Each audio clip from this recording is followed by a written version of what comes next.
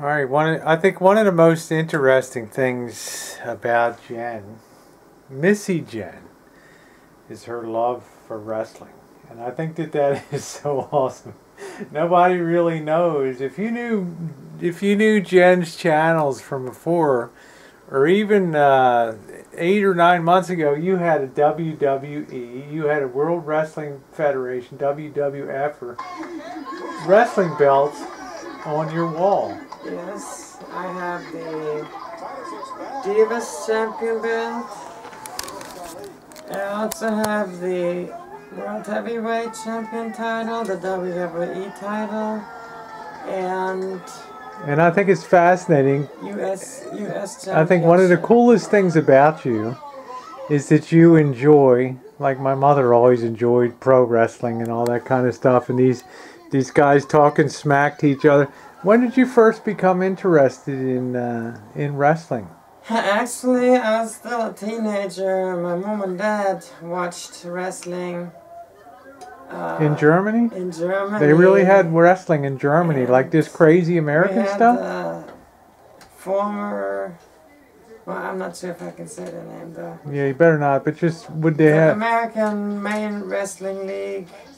They had actually on once a week. Well, that's amazing. On TV in Germany. And my mom and dad used to go to Philadelphia when they lived in Jersey. And they actually would watch live events. And so because you grew up with folks that were enjoying wrestling, you started becoming interested in it too, because I thought one of the coolest things about you, and I was one of the few that probably knew that thing hanging on your wall by your window was a wrestling belt, like a champion belt or something like that. Yeah. So that's totally cool. And to this day, you still enjoy watching the wrestling. And a couple years ago at your job where you worked, what did you do? You dressed up.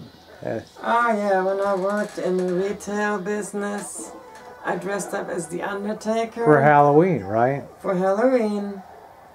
And I painted the beard and everything. Now what was the Undertaker's big deal in wrestling? What was he all about? Was he just a spooky guy? He was like the really spooky guy, yeah. He was the guy that buried people alive and all that. Wow. And I always found that fascinating. Well, I think it's fascinating. So you dressed up as the Undertaker, complete with the costume and everything, and they didn't recognize you at...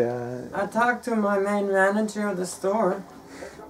She didn't recognize me until I finally told her who I was. Well, and I've seen pictures of it. It's an awesome, great job. So hats off to you. I mean, that's a really, really interesting part of you is your enjoyment, because we're sitting here and it's Saturday evening, and tomorrow's my last day here before I shove off. And I'm like, yeah. She's like, well, wrestling's on. I'm like, bring it on. You know, let's go. So we're going to enjoy that. But I thought people might enjoy that side, because only a few people know, like some people on Google Plus, that how much you enjoy the whole thing of the pro wrestling. I do collect also the figurines, and I have about 200 figurines. Well, they got to be worth something too, some of those. Because So, I grew up with like Chief Jay Strongbow and some of these guys from the 50s. Classy Freddie Blassie and the Grand Wizard of Wrestling and all these crazy guys, and Vince McMahon when he was really young would be out there, and it was really a lot of fun.